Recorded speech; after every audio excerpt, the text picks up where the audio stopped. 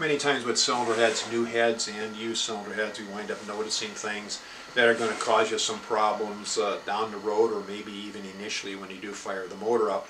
And it is going to be a problem if it's not caught. And again, we're not perfect, we don't catch everything, but we have shown you some videos of valve cover holes that weren't tapped, and we've seen spark plug holes that weren't tapped in cylinder heads, and we catch those.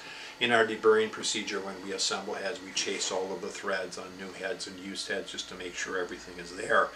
This is an instance where we have a Vortec bow tie cylinder head that isn't machined correctly on the exhaust flange, that if we hadn't caught it, would have caused the customer a big problem.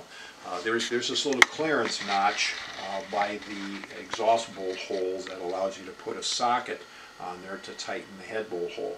Well, this particular cylinder head in this area, that notch goes almost right up into the exhaust port, leaving, maybe about a 1/16 of an inch sealing in this one particular little area.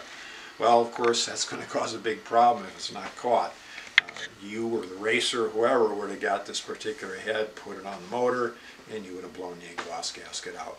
Then you would have taken and you put a new exhaust gasket in, and that one would have blown out, and then maybe you would have taken a look at the cylinder head and say, oh crap, the head's not machined correctly. So now what do? The only fix here is to take the head off and machine the cylinder head.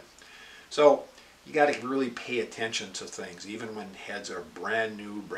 Some of them leak, some of them have incorrect machining. You got to remember, these are mass-produced cylinder heads.